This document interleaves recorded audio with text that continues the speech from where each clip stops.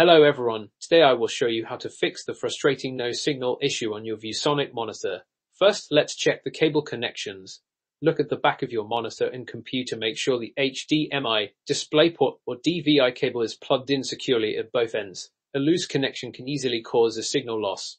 If you have another cable, try swapping it out or try a different port on your computer. Next, we'll confirm the monitor is receiving power. Is the power button on and is the monitor plugged into a working outlet? Inspect the power cord itself too. Any cuts or frays could be the culprit. Moving on, let's inspect the source or input selection.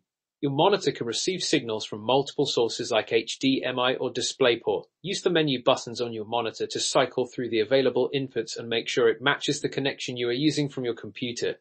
If you have a dedicated graphics card in your computer, outdated drivers could be the issue. Visit the graphics card manufacturer's website like Nvidia or AMD and download the latest drivers for your specific card model. Let's try resetting your monitor to its default settings. Use the menu button on your monitor to navigate to the system settings and look for the factory reset option.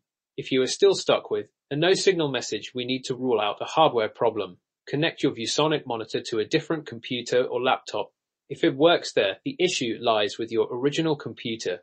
If the no signal message continues, your monitor might have a hardware fault. In this case, contact ViewSonic support for repair or replacement options. Thank you for watching. Subscribe for more such tutorials.